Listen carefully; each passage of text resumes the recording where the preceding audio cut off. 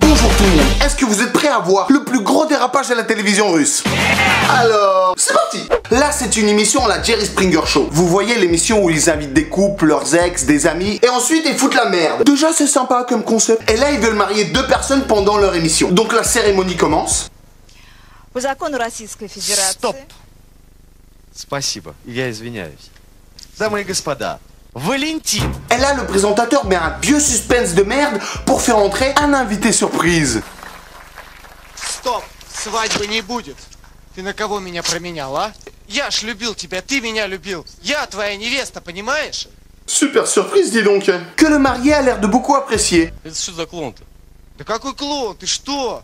Я что тоже ничего не понимаю. Да меня Да что ты злит вообще просто. сиди, ты вообще Ты не знаешь. трогай жену мою, не от лица еще. Алло, гараж. Et là, après plusieurs autres différentes péripéties, le marié il commence à être de plus en plus tendu. Non, je suis pas tendu. Si je t'ai dit que t'es tendu, c'est que t'es tendu. Придурок. Скотина, что ли? Гадина вообще! Et là, vraiment, ça commence à partir en sucette. Пошел ты сам! Где мою дочь позвал? Тихо, тихо.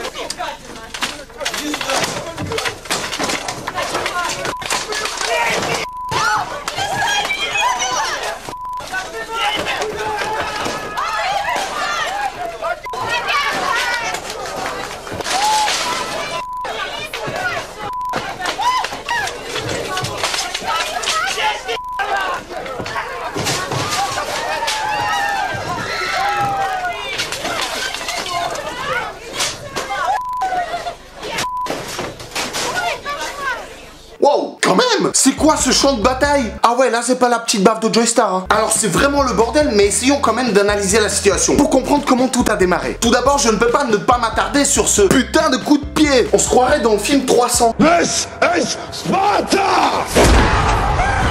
Bon, après avec une suite un peu moins classe que dans 300. Hein. Alors pour bien comprendre la suite, on va s'attarder sur les personnages les plus importants de cette bagarre. Le père de la mariée, le frère de la mariée et le témoin du marié. Déjà avant le début de la bagarre, on sent que le témoin a envie d'intervenir. Il est pas bien là, il a envie de s'exprimer. Donc dès que la bagarre éclate, il en profite pour insulter la mariée. Le père de la mariée décide d'intervenir. Пошел ты сам! Где мою дочь позвал? Et retenez bien ce mec là. Il a pas l'air méchant comme ça, mais je peux vous dire qu'il va avoir un rôle très important. Là, le père décide d'attaquer un coup de chaise, un classique. Et vu qu'il galère un peu, son fils décide de lui donner un coup de main. Et revenons sur ce mec. Appelons-le Roger. Eh ben Roger, il en a marre d'être assis. Il se lève, il attrape une chaise. Mais là, il se fait interpeller par quelqu'un. Quoi? C'est quoi ce coup tout pourri là? En plus, il tape dans le décor, il touche même pas le mec. Mais attention, Roger, il a pas dit son dernier mot. Là, c'est lui. Là, c'est encore lui. Et là, c'est toujours lui. Mais c'est qui ce mec? En plus, il aide personne. Il est juste là pour foutre la merde. Franchement, faites gaffe à qui vous invitez à votre mariage. Ah tiens chérie, j'ai invité mon oncle à notre mariage. Il vient de sortir de prison après être sorti d'un hôpital psychiatrique. Mais ça va, il sait se maîtriser, t'inquiète pas. Du moment que personne ne dit le mot Davai, tout va bien se passer. Où je suis calme et je me sens détendu.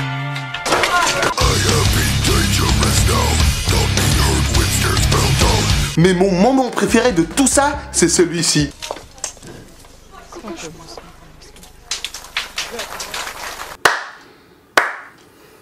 Le public applaudit. Jean, il a passé un bon moment. Alors beaucoup de gens en Russie prétendent que c'est une mise en scène. Alors oui et non. Ça va pas ou quoi? Je déteste les gens qui disent oui et non. Mais sinon ça va, oui. Alors oui, il est possible qu'ils ont prévu une bagarre, comme dans chaque émission en fait. Mais je pense que le public n'a pas compris que c'était une mise en scène. Et il a pris ça au premier degré. Hein, les concepts américains, ça marche pas trop en Russie. Hein. Rien qu'à voir les coups qui se prennent.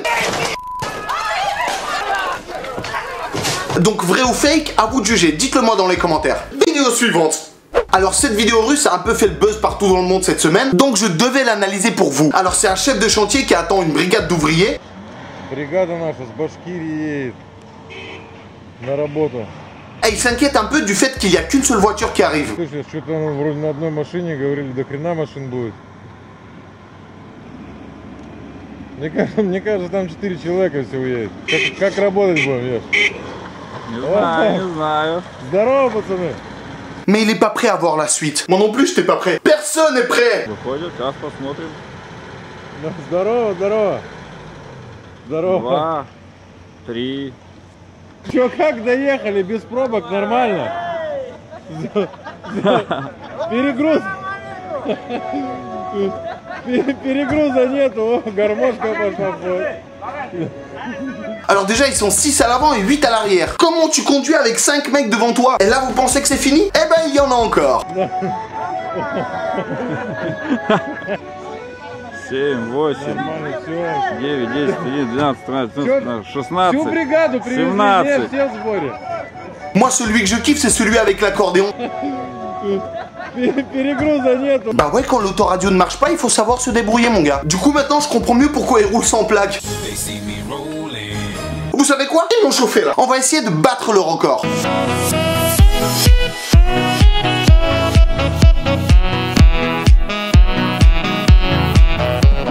Bon, ils sont à 7 devant là.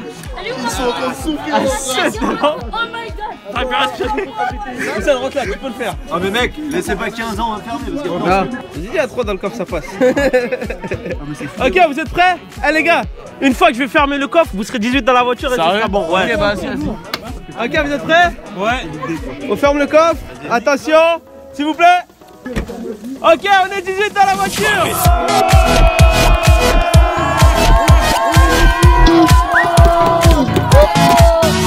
Et maintenant il faut descendre. Et c'est un peu plus compliqué. 5, 6, 7, 8, 9, 10, 11, 12, 13, 14, 17 et 18. Ok, parfait. Eh ouais les gars, nous on est chaud. Qu'est-ce qu'il y a?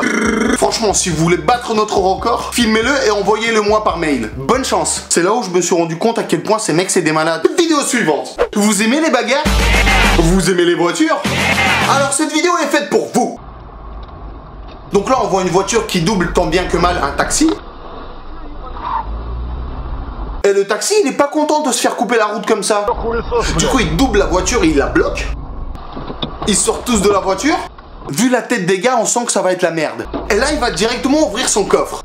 Toi, t'as quoi dans ton coffre? Un gilet jaune? Un triangle? Tu me dégoûtes, ouais. Lui, il a une putain de batte. Et là, on pense qu'on a atteint un certain niveau de violence. Eh ben non, le mec en face, il surenchérit.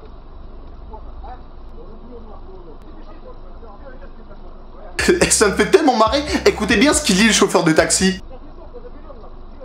Je vais appeler la police. Mec, t'as une batte dans ton coffre et tu voulais défoncer un gars. Et en plus, je suis sûr que t'es bourré. Son appel, il allait se passer comment? Allô, la police? Oui, je vous écoute. Oui, non, mais là, je viens d'avoir une embrouille avec un mec. Oui. Moi, j'ai sorti ma batte. Oui. Et lui, il a sorti une hache. Et vous, vous n'avez pas de hache. Bah non, j'ai que ma batte. Mais c'est interdit. C'est ce que je suis en train de lui dire, mais il veut pas comprendre. Nous arrivons de suite, monsieur. Merci, à tout de suite.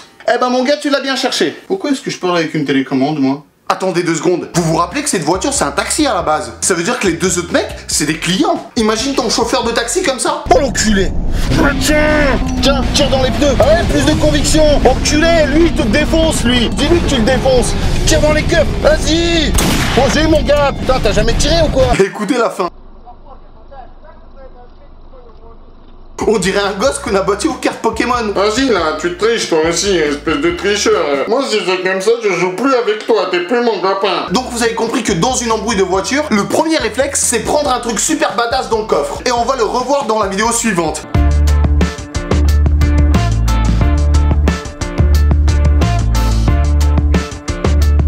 Donc là on voit 2 mecs qui sont clairement chauds pour se taper. Tout le monde sort des voitures et le réflexe, ils vont vers les coffres.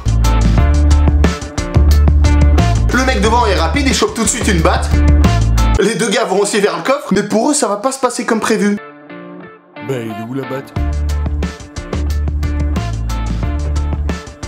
Ah oui c'est vrai, j'ai prêté la batte à mon oncle pour son taxi. Le mec a oublié sa batte. Moi je me demande ce qu'il a vu dans le coffre. Ah j'ai pris ça moi. Tu prends pas le volant si t'as pas une batte dans le coffre. Imaginez le code de la route en Russie. Que dois-je faire dans cette situation? Réponse A, j'accélère. Réponse B, je lance une balle papillon. Réponse C, je sors ma batte. Réponse D, je sors une hache. Eh, je vous montre des vidéos comme ça, mais c'est pas tout à fait représentatif de la Russie, hein. Non, la Russie est un super beau pays, faut aller le visiter, les gens sont super sympas et super chaleureux. Comme d'habitude, si t'as des vidéos russes à me proposer, mets-les dans les commentaires. Et passons tout de suite au top commentaires. Alors, je suis content que certains ont remarqué ma petite blague de Apple Pen dans la précédente vidéo. Oui, je suis un peu fier, oui. Et du coup, dans cet épisode, j'ai décidé aussi de mettre un petit jeu de mots caché. Si tu le trouves, mets-le en commentaire. Attention, c'est du jeu de mots d'un mec de CM1, hein, car doublé 2 fois. Donc cherchez pas trop loin. Oh là là, les auréoles! Franchement, je m'en fous, hein. J'assume à 100%. Pourquoi? Qui a caché ma vie? À ce rythme-là, je vais plus avoir beaucoup de t-shirts, les amis. Alors, vu que ma vidéo précédente était sur le thème de la flemme, alors il y a plein de gens qui ont trouvé drôle de mettre ce genre de commentaires. T'as la flemme de mettre un com, mais tu viens de le faire. Vous êtes des schizophrènes. Un jour, j'ai mangé des raviolis crus parce que j'avais la flemme de les chauffer avec ma casserole. Non, mais les gars, on va où, là? Tu veux un café? Ah oui, je veux bien. Merci. Ah, ça révèle. Dans la vidéo précédente, je vous ai demandé d'orthographier ça. Alors pareil, j'ai eu quelques propositions sympas. Alors je me suis dit, au lieu d'essayer d'orthographier n'importe quoi, faisons un vrai débat. Alors tu es plutôt Marvel ou DC Comics? Dis-le-moi dans les commentaires. Et on verra qui c'est qui gagne. Et voilà, c'est fini pour aujourd'hui les amis. Merci beaucoup d'avoir regardé cette vidéo. D'ailleurs, on a un petit message à vous passer. Abonnez-vous! Pour être sûr de ne pas louper mes vidéos, vous pouvez cliquer sur activer les notifications, sur téléphone ou sur ordi. Moi je suis déjà dans la préparation de la prochaine vidéo. J'ai envie de faire une vidéo participative avec mon Snapchat. Donc abonnez-vous et normalement aujourd'hui je vais vous demander quelque chose. Merci à vous tous. À la prochaine vidéo qui arrive très bientôt.